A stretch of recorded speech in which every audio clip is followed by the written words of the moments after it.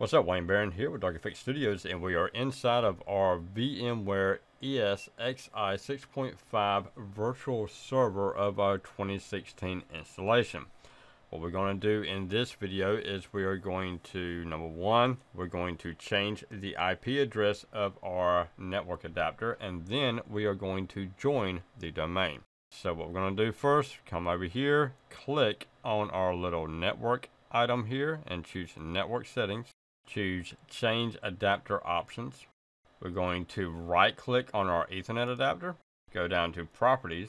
We do not have the version 6 of the TCP IP, so we're going to uncheck that. We're going to come over here to our Internet Protocol 4, double click on it, and we're going to give it the IP address of 192.168.2.89, and then come down here 192.168.2.1.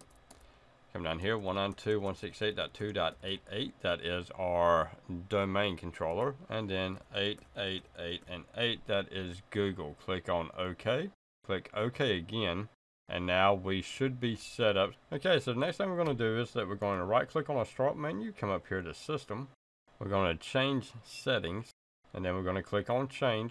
We're going to choose a domain, come over here, we're going to change this to dark radio, and then we're going to click on OK. Then we're going to give this as dark radio, and then click on OK.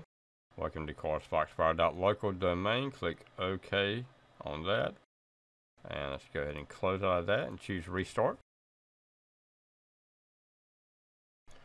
Okay, click up here, left click that is, choose guest OS, send keys, Control Alt Delete.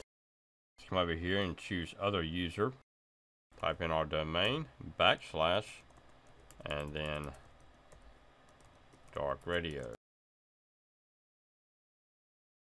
Okay, so we have joined our domain, and we are now a domain member. If we come over here, right click on the start menu, come over here to system, we see that it has taken on the computer name of dark radio.